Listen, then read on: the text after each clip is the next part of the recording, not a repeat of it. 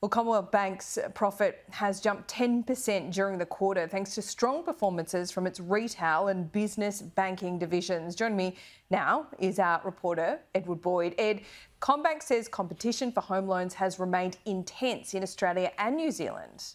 This is something we've seen the other big four banks, Laura, have reported their profits over the past 7 days. With Westpac yesterday, all of their profits were around the $4 billion number. CommBank today, their $2.6 billion is their profit, but it's only for a 3-month period. The other three were for a half year. So CBA's profit's a bit healthier than the competition.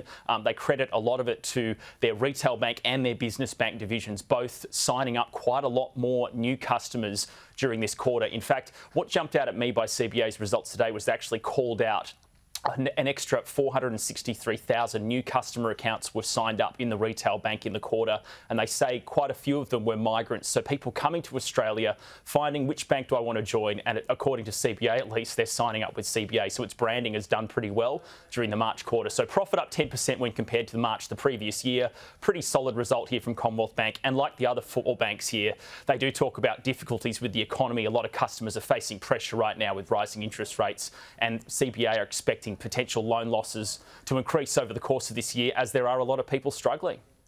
Yeah, there certainly are. Ed, Qantas will front the High Court today. This is a long-running case over the outsourcing of baggage handlers.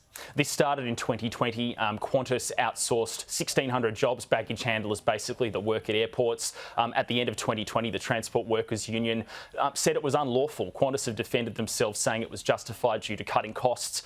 It's been going since 2020. They're appearing in the High Court today and tomorrow. Whatever the outcome, it will then go back to the federal court, and then there'll be a cost. So whoever loses this is going to be up for a massive legal bill. This is obviously one to watch over the next day and a half, Laura.